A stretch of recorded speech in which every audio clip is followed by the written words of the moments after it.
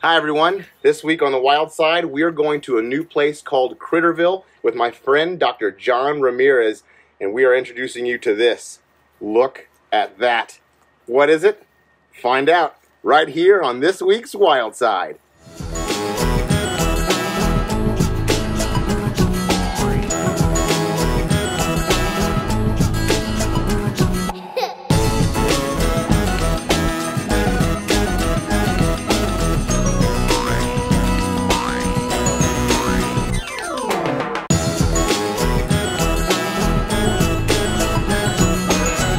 Welcome to this week's episode of The Wild Side, and this right here is a whip scorpion, commonly known as a vinegaroon, and they're found right here in Texas, in West Texas, in the Pecos Basin, all the way up to the Panhandle, down to Big Bend, in West Texas, in the arid environments of West Texas. Now, why are they called vinegaroons? Well, these animals can actually spray out 85% acidic acid out of their hind end, or their abdomen there. Now that has a very vinegar smell to it. That's where they get the name vinegaroon. Now these animals are an arachnid. You can see their bodies here. They don't look very spider-like, but they are related. They have those 8 legs. In fact, those front legs right now are feelers. And then their mandibles have converted into these very large pinchers. Take a look at that. Now a vinegaroon is a very interesting little animal. You see, they're nocturnal and they're carnivorous. They're mainly eating millipedes, scorpions, and other insects in their environment. But to introduce you to the vinegaroon even closer, I'm going to invite my dear friend and a doctor on all things creepy and crawly. Let me introduce to you Dr. John Ramirez. John, what can you tell us about this creature here? Well, frightening as it may seem, the vinegaroon, one thing is for sure is they do not fly. They're very beneficial. They're non-venomous, so you don't need to worry about that. Now you tell me. And the good thing is they are important to our environment. And again, this being a Texan, they're very important for keeping other bug populations down. So if you see a vinegaroon, just let it be. Now, they do give off a warning as a skunk stands on its front paws and raises that tail. This right back here will raise up, giving you a warning. Please stay away or you will get sprayed. Really? So it goes straight up like a flagpole? Goes straight up, right. Yeah, exactly. So a lot of myth is that this is hollow, it's a tube, but all this, everything you see here is very sensitive to their environment.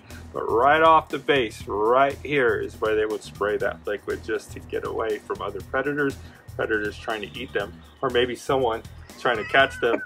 So again, don't be alarmed. They are nocturnal. If you're ever in the West Texas area into Arizona, see one, just let it be. But the cool thing is, Clay, there was a town named at one time near the Pecos area, near Lime Tree, Texas, called Vinegaroon. What happened to it? Overrun with vinegaroons? I think it was overrun with vinegaroons.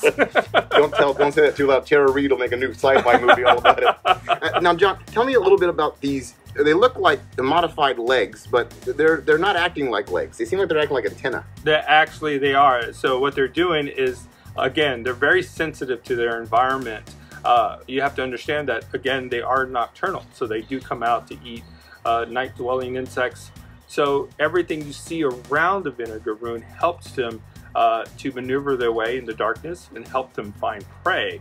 Now, they're very sensitive. If the cricket was to run by, all these feelers back here can actually pick up the vibrations and then help them catch that prey. They're very quick. They are very quick. Though this one seems very docile right now, but trust me, when I introduce it to its meal, which I give it crickets, very fast. You wouldn't think in front it would do any such harm.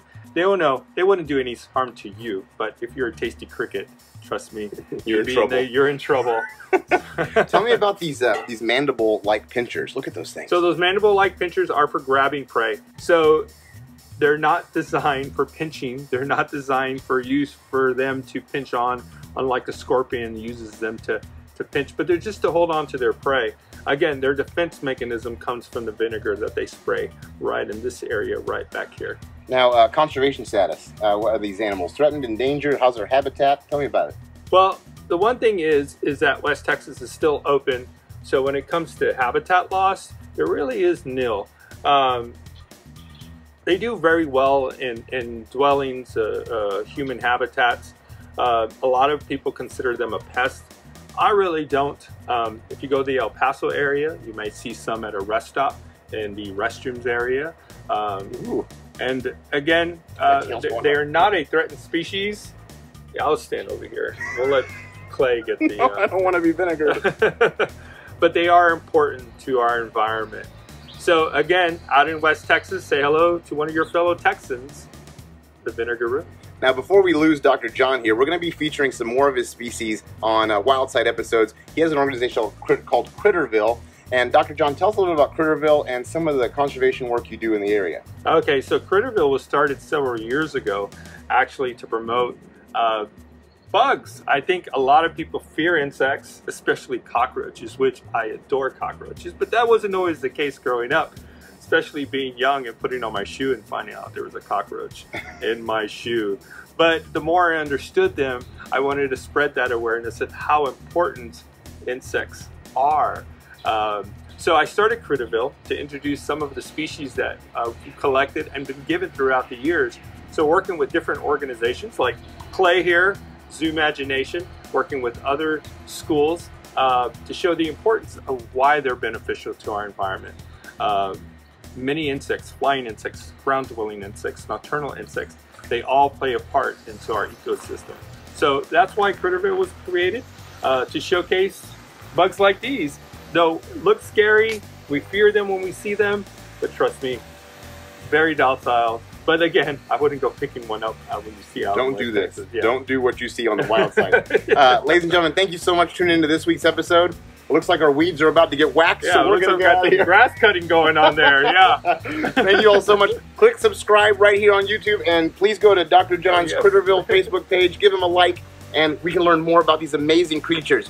As always, stay wild, conservation rules, and we'll see you next week when we highlight yet another one of your favorite species. Although for most of you, this might not have been one of your favorite species.